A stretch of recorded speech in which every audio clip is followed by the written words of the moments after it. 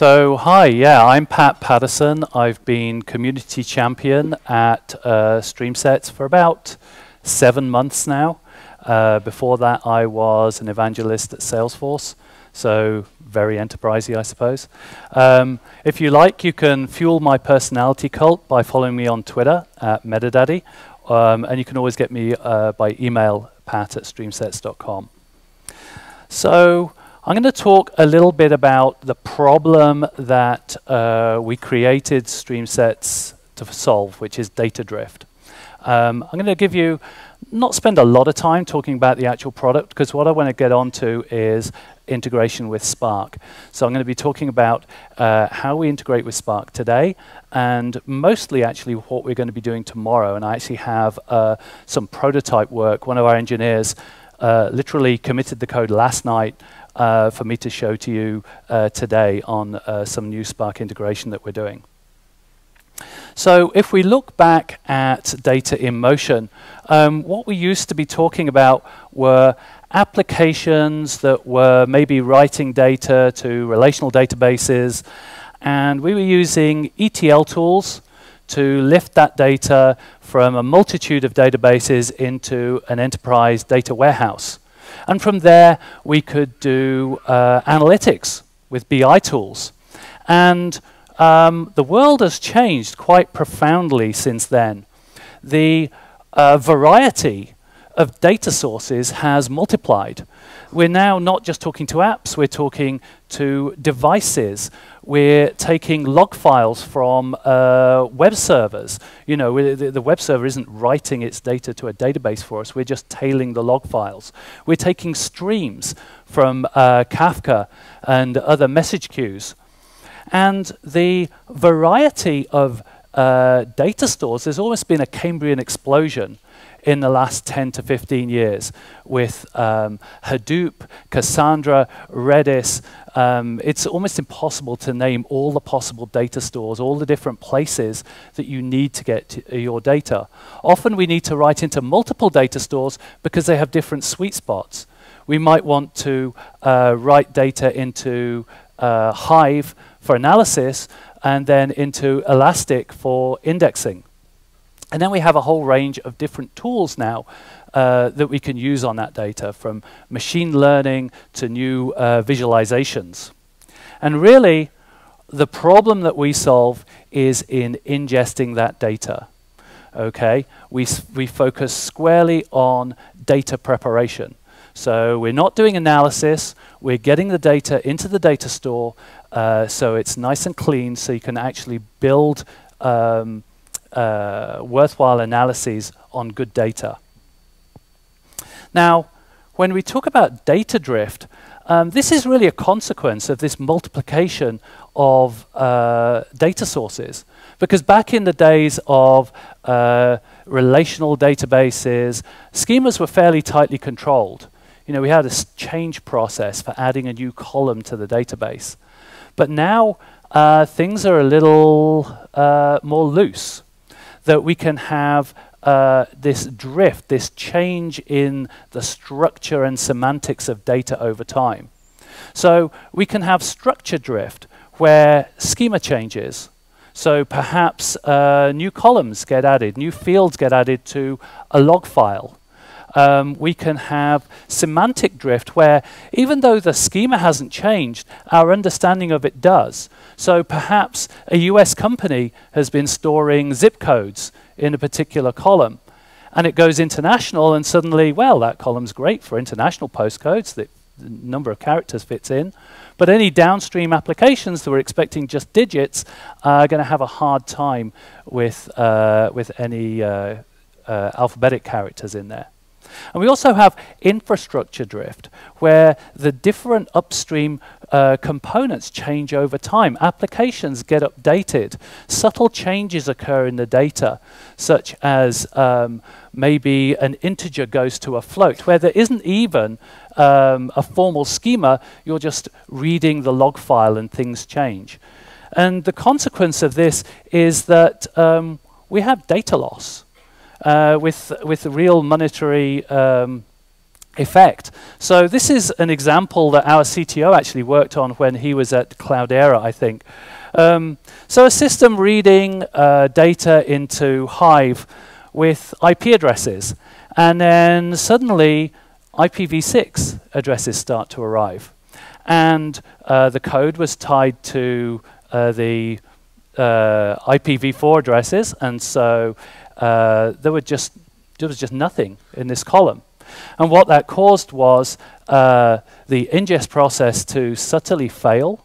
So in the best case, when things fail, you get a nice script returns -1, and you can kind of investigate. In the worst case, you just get this silent, insidious corruption, where they actually ended up making invalid forecasts because they weren't actually seeing all the data, because some of the records are being dropped on the floor because they had these IPv6 addresses. And it's got to the point where some people estimate that most, or the overwhelming majority of analyst time is spent in just preparing the data and cleaning it up rather than actually analyzing it. So this is kind of like a big picture of, you know, a typical the data flow through an enterprise now. And we see a lot of custom code being used for ingest, as well as tools like Flume and Scoop. You know, this is where we're coming from. And these approaches tend to rely on a fixed schema. So this is where this brittleness comes into the system. And this is where StreamSets, this is why StreamSets was built, to address this, to give a flexible way of ingesting data so that we can apply KPIs, we can have confidence in our data, and then our downstream analyses can actually be trusted. Now, where a lot of you, I guess, are writing Spark code, you know, you've got this code level abstraction of RDDs and so on.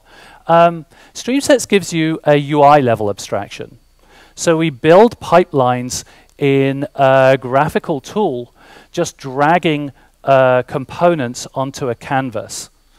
And where contrasting with a schema-driven approach, we call our approach intent-driven, in that we drag in components and we address the fields that we need to manipulate.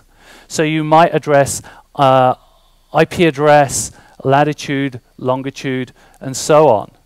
New fields get added to the schema, and they just go along the pipeline for the ride. It doesn't break anything. Things change, breaking changes occur, and we don't just exit with -1 like a hand-built script might.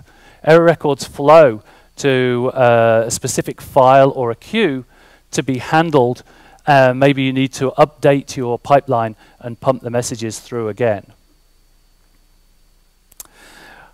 Something that we've been working on recently is detecting drift and working with Hive in particular. So we can look at the schema of incoming data and say we're analyzing web traffic, and we've got IP address and page and method and so on. And we're writing into Hive. Okay, Hive has its particular schema. And then say upstream we do some GeoIP conversion and add that latitude and longitude. We can detect that change and alter the Hive schema in flight. So the new records arrive with latitude, longitude. We actually make that table alteration, and then we let those records flow through. And you see the Hive structure evolve to match the incoming data. So what does this have to do with Spark? So as I mentioned, with StreamSets, you can build a data pipeline in a UI level of abstraction. This gets saved as JSON. And you build this representation on a standalone instance. It's a Java application with a web front end. And then we can run in a standalone mode. So say you're ingesting web logs. You can just deploy data collector onto the different machines reading the different web server logs, pushing them maybe to Kafka, or you can run in the cluster. So when we run with Spark on Yarn or Mesos, what we actually do is package up all of our jars and resources into tarballs and actually do a Spark submit with our whole application and your pipeline configuration and a bootstrap class and push the whole thing up to Spark. So that means that we can leverage Spark for concurrency. We can run parallel pipelines simultaneously and scale out for performance. Now, this is really neat. We can have multiple identical pipelines running in parallel. In the current implementation, you can have any data source you like as long as it's Kafka, because we're tied to the Kafka RDD. Since Kafka seems to be becoming the message transport of choice, isn't a huge limitation, but the nice thing is that at the end of the pipeline, you can write pretty much anywhere. So HDFS, HBase, S3, wherever you like. Now, and obviously the concurrency here comes from Kafka partitions. However many partitions the Kafka topic has, we will spawn that many instances of the pipeline and run in parallel. So this is what I really wanted to talk about, because this is really cool. Where we're going with Spark. So the first piece of work we've been doing is looking at running pipelines on Databricks.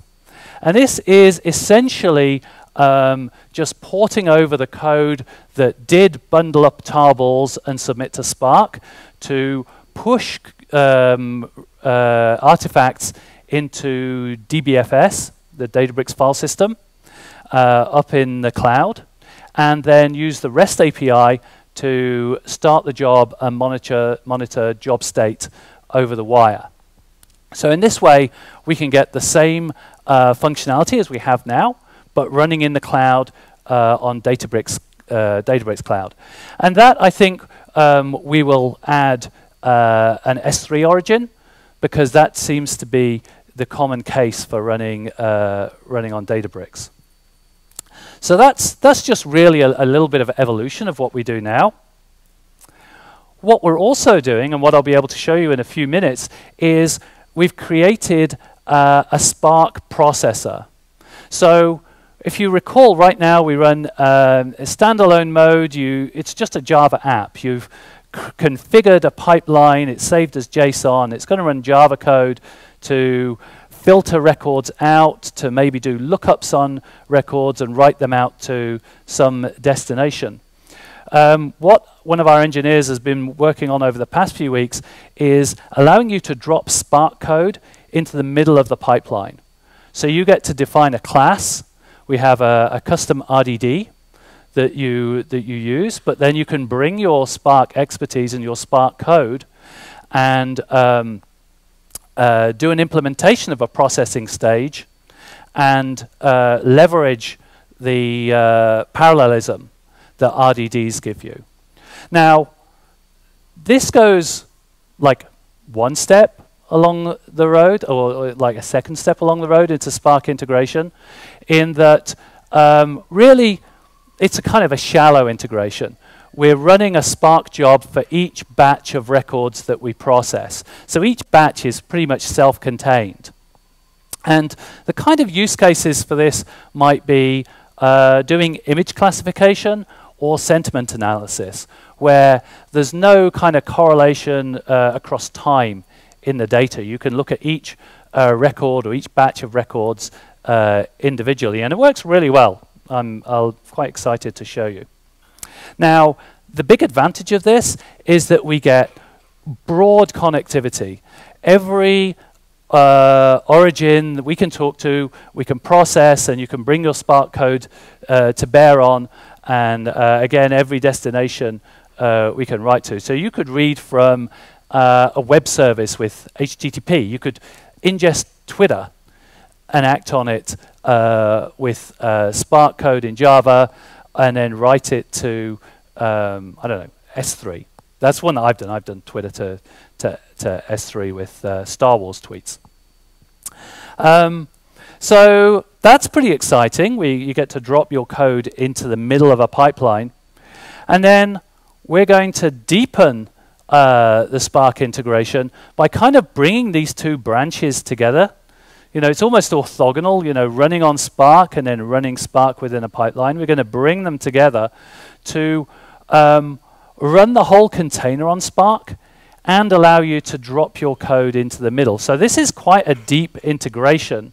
So again, we're leveraging a custom RDD, and instead of starting a Spark job for each batch as we process it, we start the Spark job for the entire pipeline, kind of across time. So now you get more of the benefits of Spark in being able to work on RDDs across the whole stream of data, and you get the ability to do those iterative jobs, such as training your image classification and sentiment analysis. And this is kind of like a zooming in on that last slide. So this is kind of like the big picture. So I've just used Kafka as the example data source here. But what's happening is that you know, however many Kafka partitions there are, so again, like our current implementation, we would have that many instances of StreamSets, and logically the records kind of flow through this pipeline with the black arrows. But what's actually happening is we're integrating with the driver and an RDD controller to actually create our own RDDs. And really what happens at the Spark processor level is that there's almost like a shuffle between like the pipeline up to that point where there's processor per Kafka partition. Everything goes into the RDDs, and then we leave it to Spark to actually farm out the work between these processors. So you can basically have this continual processing going within a job. And this is where it kind of gets interesting. Kafka's super easy because it's got a deep integration with Spark, and you have these partitions. It all maps very nicely. In the general case, it's going to get interesting as we figure out different ways of partitioning data sources. So with, say, a relational database, where you might have a key space, so you might have a primary key, you can look at and divide up the key space into n partitions. So I know 1 million records, 10 partitions of 100,000 records, just based on the primary key. With, say, ingesting syslog from UDP, you might configure your different sources to talk to different partitions. So there's going to be some assembly required. So we're kind of working through this idea at the moment of partitioning different data sources. But in principle, most of them should be amenable to parallelization like this. All right, so I have to hide behind the lectern now and make my sacrifice to the demo gods. So, all right. So here is StreamSets. So it's this GUI environment. So, you know, I get to, let's see, I get to drag stages in, and I could hook this up. And if I did it, my demo would break, so I'll just remove it and concentrate on what I've got already. So I'm reading taxi transactions, the New York City taxi transaction data set from a CSV file. And then what I'm doing is I'm saying, okay, is this a credit card transaction or a cash transaction? If it's a credit card transaction, I'm actually calling some Spark code to look at the credit card number and figure out the credit card type. And what I've got here is this is a general purpose holder for your class. So I get to specify the transformer class, we've called it, and give it some configuration. So this is where I'm saying, okay, Visa card numbers begin with 4, MasterCard with 51 through 55, Amex, etc. So this is my configuration for my code. I've separated that out. And then since it's personally identified information, I mask out all but the last 4 digits of the credit card. And I read it in as CSV. I'm going to write it out as JSON. And then with anything that isn't a credit card transaction, I'm just going to set credit card type to not applicable. So the really nice thing I can do in this kind of design mode, let me just reset this, make sure I get a clean run. I can take a look at the data. So I can read the first 10 records from the file and just get a feel for what the field names are, whether my rules are correct. So I can see here that here's the data. It's coming from, this is from the CSV. And I can see that the first 3 are card transactions. So if I look there, it has payment type of card. So I can see the first 3 have been switched to stream 1. And then the remainder are all cash transaction. They've gone to stream 2. So I can follow this along and see that there's my 3 card transactions. And I can see down here that this credit card type field has appeared. It's been set to Visa because my code over here, so this is the setup. I'm passing those parameters in. I'm just creating this CC types map, hash map. And then what's happening at runtime is I'm just going through this code here and saying, go through my map and then look at those prefixes, and if there's a match, then I found the correct key. I can set that in the record, and then the record gets returned back to the pipeline. So in that way, my code is operating on these. So the first one's Visa, second one starts with 51, so it's MasterCard. And then we can follow it through, see the credit card number gets masked out, and it gets written out to a JSON file. Now, what's really neat here is if I go to Activity Monitor and do CPU, when I actually run this, so let me just reset, it's going to, I actually had to get quite a lot of data to make it last an appreciable length of time. If you watch the CPU monitor, what you should see happen is as it processes more records, it should go, why is it not going up to the top? It should, oh, okay, when I practice this, all 4 bars hit the top, but it's just, I mean, it's not even using all the horsepower on my laptop to process 50,000 records in about 10 seconds. Oh, there you go, you can see they've all fallen down now. So it's actually, because I configured 4 threads here, it actually used all 4 processors in my laptop.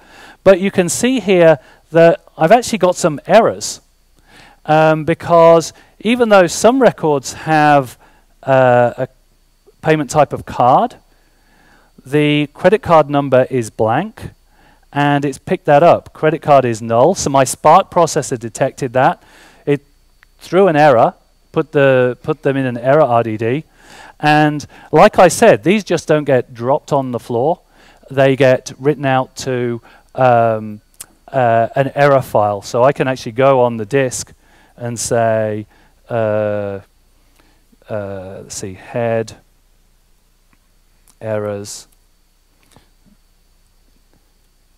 And that's, it's in a kind of JSON format, but that's all my error data that I could go back, analyze that, and maybe write in a rule to say, you know, in this card or cash transaction, maybe I need to put an extra condition there to say, well, if it is card but the credit number is missing, then maybe send it along that line. Maybe even change it from card to cash, the payment type. Oops.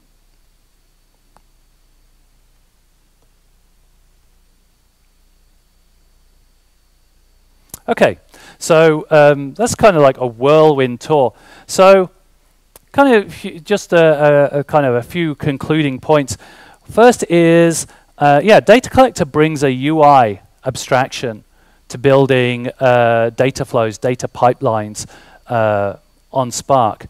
And this technique of, we're actually running Spark in local mode within the StreamSets JVM, but it allows us to leverage Spark code, but provide that wide connectivity that we have in our existing product. And then down the line, lifting our container up into Spark with Spark code running within it will allow us to build these iterative pipelines. So some resources. StreamSets Data Collector is actually open source. It's Apache 2 licensed. So you could go grab it, try it out, play with it. You can't get that. You can deploy to Spark right now. You can't get that little Spark processor because that's brand new. Since it's open source, you can contribute code. We've had contributions from single line bug fixes up to a complete Redis implementation, and somebody just wrote a MySQL change data capture origin.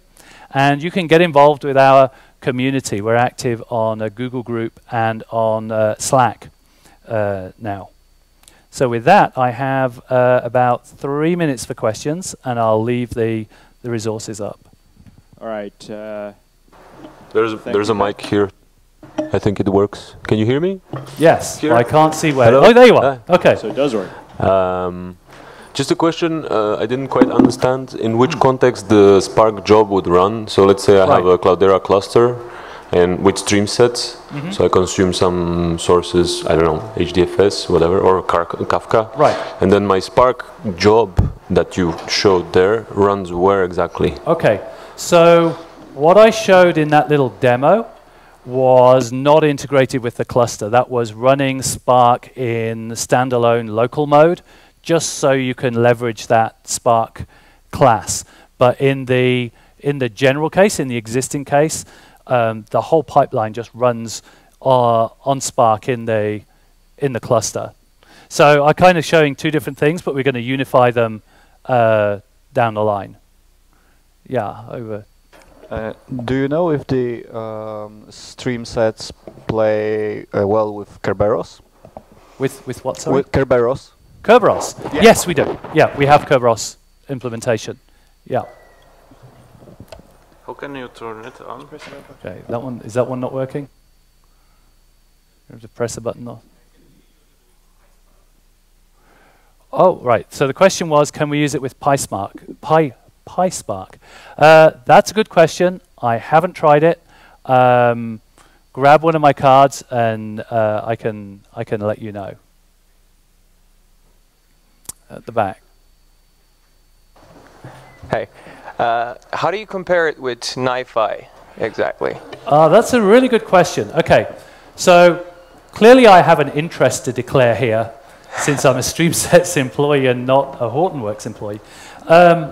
So NiFi is very file-oriented, and we are very record-oriented. So as you saw there, we parse that CSV at the beginning of the pipeline and pass it through memory, and then write it out as JSON at the end. My understanding of NiFi is it's file-oriented. Each processing stage writes a file in a particular format. So the problem that I've seen is that if one processor emits JSON and the next one needs Avro, you have to drop a conversion in between. And it's reading and writing to file all the time. So that's the main point of comparison. I'll leave it to you to decide which is better. Yeah. I'm sorry, Oh, so the question was, can we do transformation on the fly? Yeah, this was a very simple data set. What we can do is, sometimes you can infer the data type. So with JDBC, you have very, you know from the schema. Or you can actually put explicit type conversions in the pipeline to say, this string is actually a date. So when you write it into, say, Cassandra, it gets written as the correct data type. So yes, we can do exactly that. Okay, one more back. Yeah, you said that you can configure the StreamSet that way that it can like change the schema in Hive, for example, Yes. automatically. Yeah. I think that's quite dangerous. Don't you feel that it can change the schema in the way that it wasn't supposed to? Well, it's up to you to. Sorry? It's up to you to configure this. So it's not the default, but it's a feature that's there if you choose to use it. So certainly you can write to Hive, and just never touch the metadata. So if you would rather not do that, then. But we do have customers. I mean, this was driven from a customer requirement. So we do have customers doing exactly this because they have very flexible input formats, input structure, and they need to be able to dynamically create and alter tables just as time goes by. They're ingesting data from partners, and every partner gives them a little bit different input, so they don't want to have to go and define all these schemas manually. So it depends on your use case, but I think I'm out of time. All right, well, thank you, Pat.